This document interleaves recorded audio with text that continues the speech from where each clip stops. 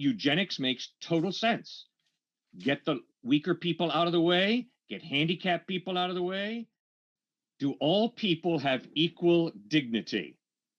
Not if there is no God and if evolution tells the whole story, because we have evolved to different levels of the evolutionary cycle. If there is no God, eugenics makes total sense. Get the weaker people out of the way, get handicapped people out of the way, get people who are just handicapped in whatever way, get them out of the way, because they are a drain on the limited natural resources that we have. So what the scriptures does is say baloney. All human beings, regardless of their IQ, regardless of their talents or lack thereof, have equal value because they all are created by God to reflect the character of God in the way they live loving lives, good lives.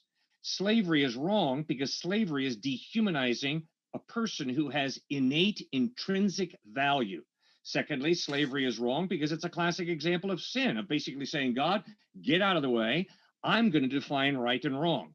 So, Matt, it's great if you want to say slavery is wrong. I happen to agree with you. The Bible obviously agrees with you. But remember, Matt, if there is no God, it's just a personal opinion. It's just a prejudice. It's just a bias that Matt Dillahunty has.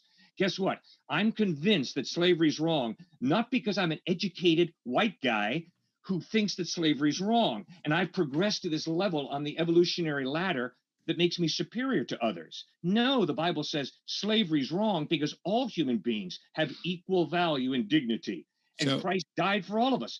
And when it comes, Matt, to you saying, oh, God says all that Israel does is right. Come on, Matt, read the Hebrew prophets. You know very well, Matt, that God used first the Assyrians and then the Babylonians to judge the Israelites for their sacrificing babies, for their immorality. So please don't give me this line that Israel is God's pets. If that was true, then why did he sweep all the Israelites into captivity, first at the hands of the Assyrians and then at the hands of the Babylonians? Well, first of all, this is not remotely an answer to the question that I asked. The question I asked is, given all the foundations that you provide, how does that apply to someone who is not a Christian, who does not believe that the Bible is true? So basically, your entire case for biblical slavery being moral is a particular interpretation on your part of the Bible.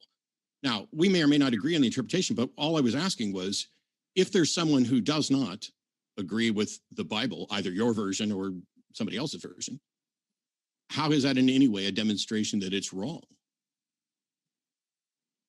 You can disagree with whatever you want to. I can disagree with whatever I want to.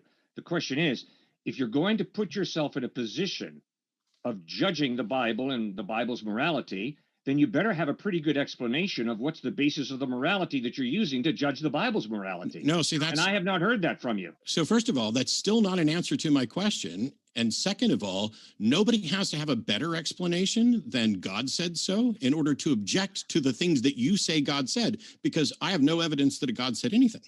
All right, fine, Matt. It's real simple. You know, I often hear people say, God says it, I believe it, that settles it.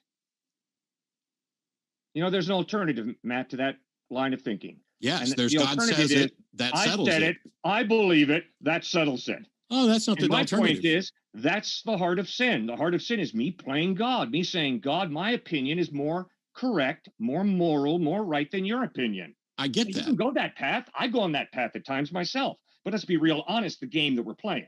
I'm trying to be real honest, the game we're playing. I keep asking a question that you don't answer. How is this binding on anybody who is not a Bible-believing Christian?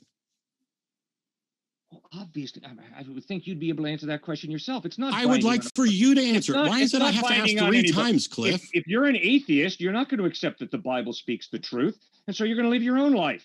Great. And God has given you the gift of freedom. Great. But if there is a God, if you're wrong that there is no God, if indeed in reality there is a God who ultimately will judge us, then you're in a real jam, Matt.